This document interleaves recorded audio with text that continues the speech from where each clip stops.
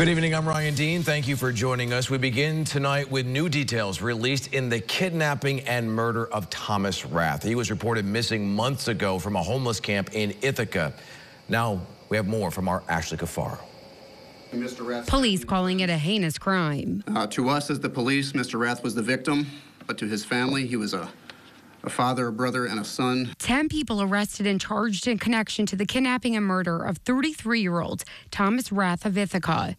Police say on May 20th, Rath was forcibly kidnapped from the jungle, an area behind Lowe's in the city of Ithaca, where Rath had been living at the time of his disappearance. These individuals were all familiar with each other.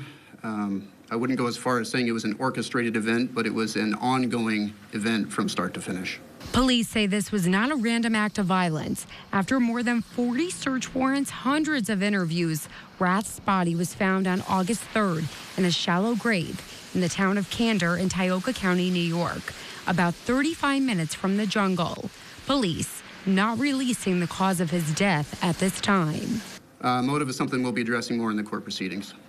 And police say all 10 people involved in the kidnapping and murder of Rath are in custody, and they expect more arrests to be made. In Tioga County, Ashley Cafaro, News Channel 9.